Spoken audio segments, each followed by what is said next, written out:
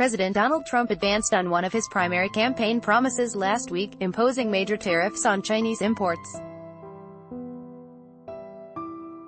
The tariffs are expected to raise the price of production for agriculture while making Texan crop exports less competitive in China.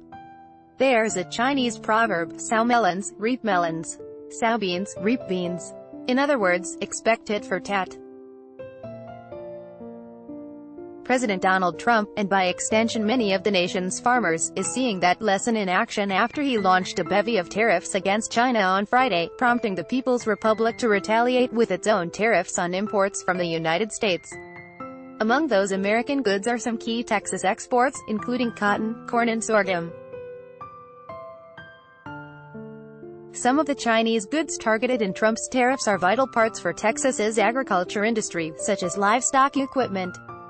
"No question, it's going to hurt," said Gene Hall, a spokesperson for the Texas Farm Bureau. Throughout his presidential campaign and since he was inaugurated, Trump has threatened to amp up protectionist measures on the world's second-largest economy. It was a campaign issue that resonated with many Trump voters, including many Texas farmers. "We are not in a trade war with China. That war was lost many years ago by the foolish, or incompetent, people who represented the U.S., Trump tweeted in April. "Now we have a trade deficit of $500 billion a year, with intellectual property theft of another $300 billion. We cannot let this continue."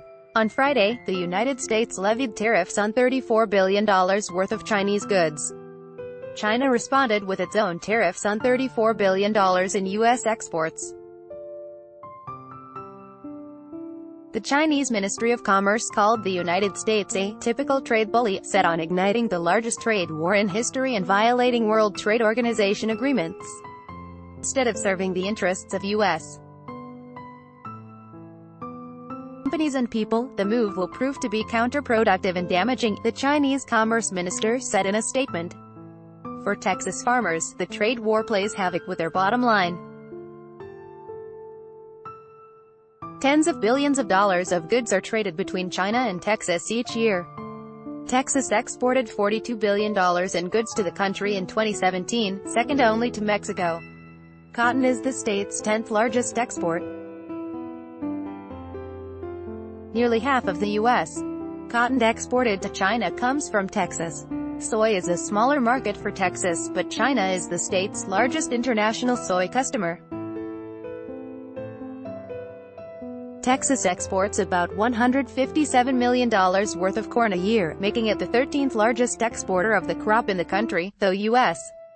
corn exports to China have dropped precipitously over the past few years due to increased regulations on the Chinese side.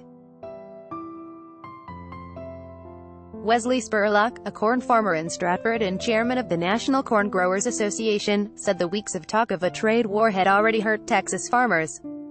The prices of corn and soy have both decreased by around 15% since mid-May. The price of cotton has decreased by over 11% since mid-June. Spurlock credits those declines with the threat of tariffs, a situation that could be exacerbated with their enactment. Steve Vaughn, a corn and cotton farmer from the Panhandle, said even the threat of tariffs has caused shipping companies to be more hesitant buying his crop. Prices had already been low going into the spring, he said, though farmers were cautiously optimistic about this year's revenues. But simply because of the uncertainty, if nothing else, all the rhetoric that's going on for the past few months has been keeping farmers worried that they'll be able to make fewer sales.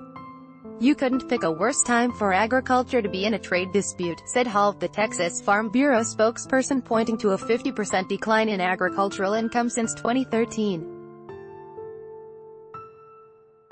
He said the Farm Bureau always supports negotiating trade disputes over gratuitous tariffs, but that many farmers hope the president's actions will force China, which has historically acted in ways that have harmed Texas agriculture, to the negotiating table. "There is some patience in the agricultural community for what the president's doing, but there is some angst as well," Hall said. As China's middle class expands in demand for protein-based soy has become essential in providing feed for the country's growing beef industry, Spurlock said. China imports more than half of American soybeans, and the United States is the second largest soy exporter to China, representing about 34% of the country's soy imports. Spurlock fears the new tariffs will push Chinese consumers to look to other producers to get their soy, such as Brazil, which already accounts for more than half of all soy imports in China. The tariffs will also make agricultural equipment more expensive, but Spurlock said those rising costs are more of an inconvenience than a damning new expense. Vaughan echoed that sentiment, saying he is more concerned about not being able to sell his crop than the rising cost of farm equipment since he doesn't need to buy equipment very often. Though the agriculture industry will face a bitter few months with rising costs and damaged competitiveness, Spurlock said he hopes the tariffs work to improve and smooth trade between the United States and China, whose Byzantine bureaucracy makes penetrating the market slow and cumbersome. If the tariffs work to bring China to the table to expedite trade allowing corn to become a major export to China, Spurlock said the United States could become the world's leading food producer. But when asked if he is optimistic the tariffs will work, Spurlock said, "I have to be optimistic." Disclosure: the Texas Farm Bureau has been a financial supporter of the Texas Tribune, a non-profit, non-partisan news organization that is funded in part by donations from members, foundations and corporate sponsors.